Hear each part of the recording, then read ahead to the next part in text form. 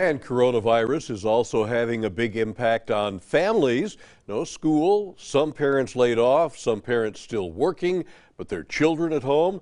For people classified as essential personnel, there may be some help for that last one. Beginning Monday, the United Way of Abilene and several local agencies will help with child care.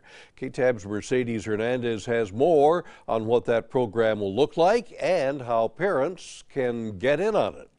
For essential personnel, staying home during the COVID-19 pandemic isn't an option. So the United Way is working with the Alliance for Women and Children, the YMCA, and the Boys and Girls Club of Abilene to provide care for their kids. For 8 weeks starting on March 30th, roughly 1,200 children will be spread among Bonham, Jackson, and Martinez elementary schools for care. Here at Martinez Elementary is where the Boys and Girls Club will be. Director Mark Young tells me that the groups here will be just like the others. No more than 10 people to a group, and they'll rotate through different activities throughout the day. Young says with no kids around, the feeling at the club has been depressing.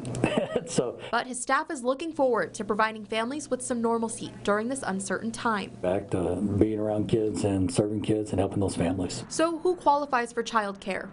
Obviously medical personnel, city employees, county employees, state employees. Now it will ultimately be up to the agencies and the United Way to decide. But Young says it never hurts to apply. It's a pretty broad net. So I said, fill out the application.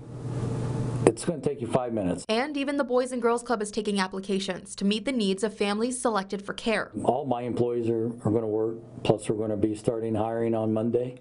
And so if somebody's interested in this, they can come and apply Monday from 10 to 4 here at the League Club. It's all part of a citywide effort to provide relief as we all hang in there. We want to work together. We want to make this happen, take care of our people. In Abilene, with coverage you can count on, Mercedes Hernandez, KTAB News.